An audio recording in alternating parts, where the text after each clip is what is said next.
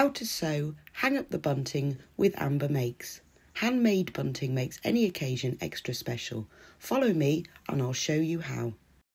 Cutting the fabric. Now it's easiest if you use wide fabric. I've used 140 centimetre, which is 55-inch width fabric for mine. You need to cut out the piece that's listed in the instructions. The measurements are all in there. And you'll also need to cut out some strips to use for the bunting string. Now, there are 4 bunting tags that are used for each end of the bunting in case you want to make 2 strips. Now, if you're using the extra wide fabric, then you can just cut out the panel, cut roughly round the outside of it. Don't cut around the flags, just cut roughly around the outside, as you can see here, because we're going to sew all the flags to the lining at the same time. You've also got some extra pieces on your panel that you can use for other items in your own makes. Now, if you want to use normal quilting width fabric, 44 inches, 112 centimetres, you can do this, but cut it out following the measurements listed in the instructions. And you'll also need to cut out some strips of fabrics to use for the bunting string. And again, the measurements for this are listed in the instructions and the number that you need. Now, if you're doing that, you also need to cut out the little bunting tags that are used to finish off the ends of the bunting. As you can see, I've got 4 here, and also the extra strip.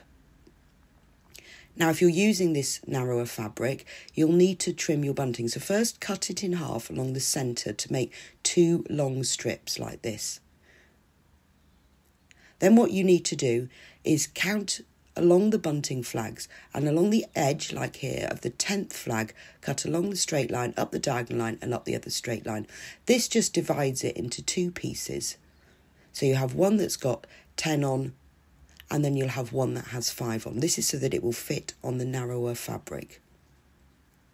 And then with the other strip, cut that in the same way, cut along the edge of the 10th flag, so just count along them, cut along the edge, just along the printed outline. And then that will leave you a smaller piece with 5 flags. Again, all of this is listed in the instructions if you want to follow it in the written words instead.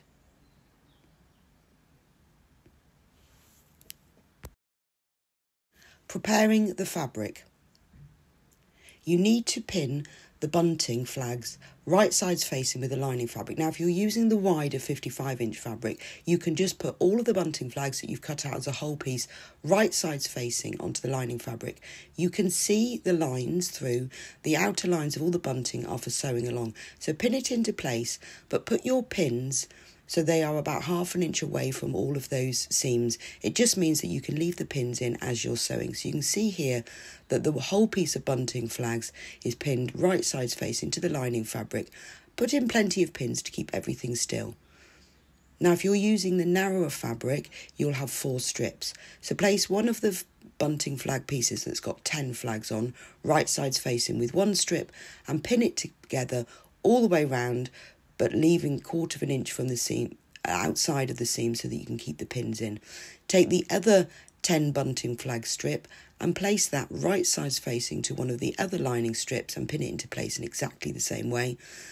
Then take the final lining strip and you can get the 2 remaining 5 bunting flags pieces side by side. I've left a small gap between them just to make it easier for sewing, and then pin it into place just like this. Put lots of pins in, but just keep them away from the seams, from the printed outlines, so that you don't have to remove them whilst you're sewing. Sewing the flags. Now, whether you're using the narrower fabric or the wider fabric, the flags are all made and sewn together in exactly the same way from now on. So what you need to do is sew 1/4 inch inside the straight top lines and the diagonal lines. Now, if you're not sure about the seam allowance or you haven't got the right foot, you can draw these lines on first. I'm drawing them on here just so that you can see where you'll be sewing. But if it's much easier if you can just guess this or use a foot that is 1/4 inch wide. But just sew 1/4 inch inside the lines for each of the flags, but not across the top, just those little straight lines that are at the top and then the 2 diagonal lines, but leave the top unstitched.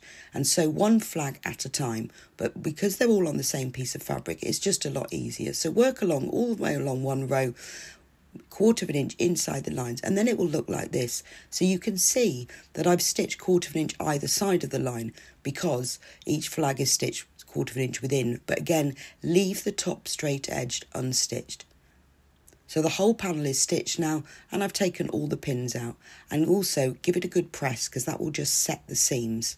Once you've done that, you can then cut them out. So those outer lines, the ones that separate the 2 bunting flags, you need to cut along those. But because you've stitched 1/4 inch inside of those lines, then that's created your flag. So carefully cut using your scissors up the diagonal line, then up the little straight line. The little straight line at the top will go inside the bunting string. You just get a neater finish by having a short section at the top rather than it going diagonal all the way along to the top. So cut it along one diagonal line and then up the other diagonal line, and then up the short straight line at the top. And work all the way along, cutting out all the flags in exactly the same way. And then you will have a pile of 30 flags that look like this that are all lined.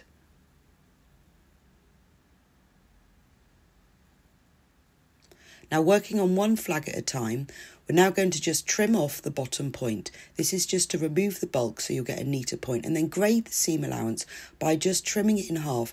You only need to do it near the bottom just to remove the bulk. You don't need to do the whole seam allowance. Then, to make sure to help the seams lay right on the edge, it's easier at this stage if you press the seam allowance over to one side. It will then look like this. So I press the seam allowance over to one side, up the diagonal lines and up those straight lines. Then you can turn the flag right sides out. So push your finger into the point and push it out, and then arrange it so that the seams are laying right on the edge.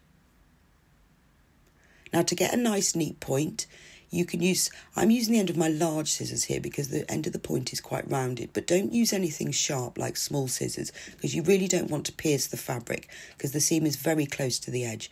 So just use something blunt and pointed, and then press the seam allowances so they lay right on the edge, and then your flag will look like this. It's nice and neat and all lined.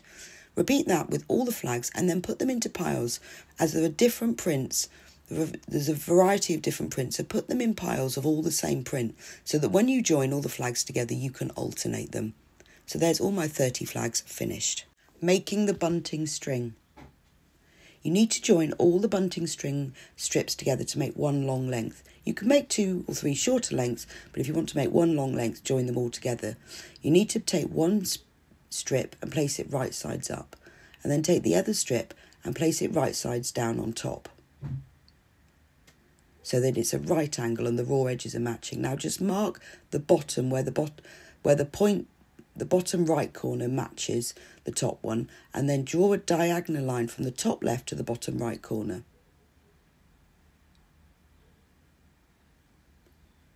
This is the line that you're going to sew along, and this is so that you get a neater join by joining them diagonally. So now place them so that the top and the side raw edges match up, and pin either side of the line.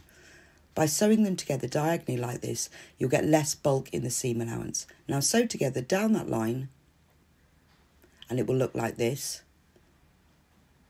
Open up that seam allowance, press it open, and then trim it so it's about 1/4 inch, just to remove all the bulk. And then that's it joined, and then give it a nice press to finish that join. Then repeat that to join all the strips together in exactly the same way. And the join will be less visible in your bunting string, and it also will be neater as well. Once that's done, take the whole join bunting string strip and fold it in half with wrong sides together, matching the raw edges, and press. This crease will lay across the top of the bunting, will give you a neater finish, but you will sew with one layer. Joining the bunting flags. Organise your bunting flags so that they're alternated, so you've got different prints in different orders, just to make your bunting more interesting. Now take the bunting string that you folded in half. We're going to be stitching through just one layer of fabric. It just helps to fold it in half. Now measure 8 inches from the left hand side and mark that with a pin. This is the end of the bunting string that you'll be using to tie up. You can make this shorter or longer if you prefer, but it's just for using for hanging the bunting.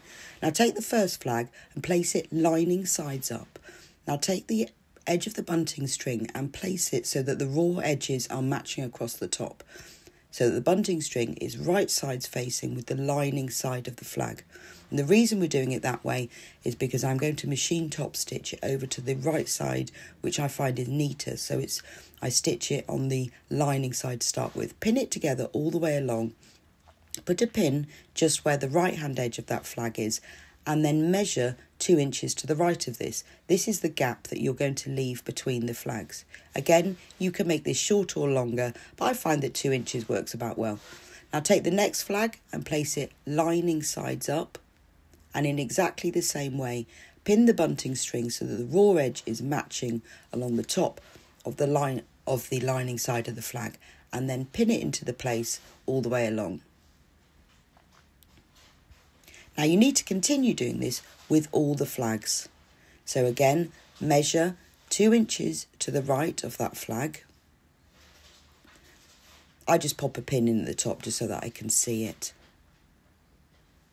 If you make sure that you keep these gaps the same all the way along, you'll just get a more even finish. So it is worth taking the time to measure and mark before you pin the next flag into place. And remember to always have it lining side up and make sure the raw edge is matching all the way along the top.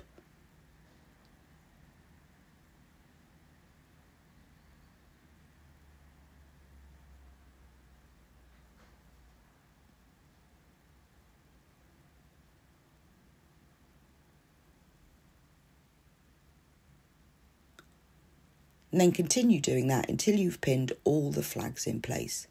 And then it will look like this. So I've got a long string. Try to keep it nice and flat so it doesn't get twisted. It's just easy when you're sewing it together. Now you need to sew it into place all the way along. I've used a slightly wider 3/8 of an inch seam allowance here just to make the string a bit wider. When you sew, you can keep sewing from one flag to another. You don't need to start and stop finishing because the seam where you're sewing between the flags will be held within the bunting later. It will be at the bottom edge. At the other end of the bunting string, I found that mine was longer than I needed, so I trimmed it to 8 inches at the other end so they're the same length. But again, you can adjust this if you want more or less for hanging up your flags later. Now just fold the seam from the lining side, just fold that seam allowance upwards and press it, but try not to remove that centre crease that you pressed. Once you've pressed it upwards all the way over, turn the bunting over to the right side and then fold the other long edge, fold it under so that it just covers the seam allowance. So you can fold the whole thing under, then tuck the seam allowance in, or you can press the long edge under by about 1/4 of an inch and fold it over. At the end of the bunting string, the 8 inches you've left, you just need to fold those seam allowances under so they meet that centre crease and then fold it in half. So the reason that we've done the centre crease is that that is the crease that sits right on the top of the bunting.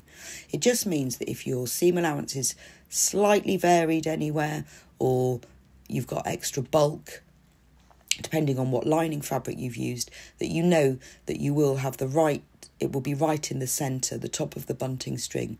So make sure when you fold the bunting string over that crease that you did right at the beginning is laying on the top edge. So pin the edge of the bunting string. Don't worry about the short ends because we'll be finishing those off later. So just fold that all in so all raw edges are enclosed and repeat that all the way along. The little 2-inch gap between the strings, the edges will be folded under as you've done it when you were folding under the top of the bunting, and just pop a pin in those little 2-inch gaps. And then work your way all the way along so you can see that I'm just folding the raw edge under so that the folded edge just covers the seam. And do that all the way along.